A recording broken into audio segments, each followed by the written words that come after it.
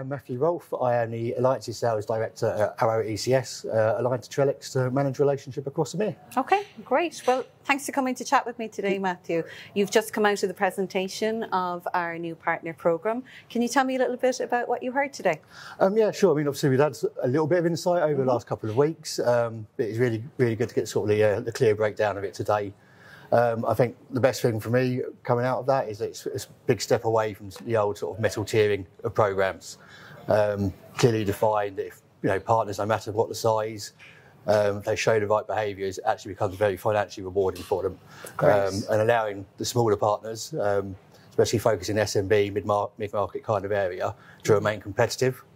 That coupled with like the incumbency discounts, etc., that are in there, protecting their business as well, so the big boys can't just come in and take stuff away from them if they've led the deal and driven it. Is really nice to see in a programme. Fair point. Well, look, that's great feedback.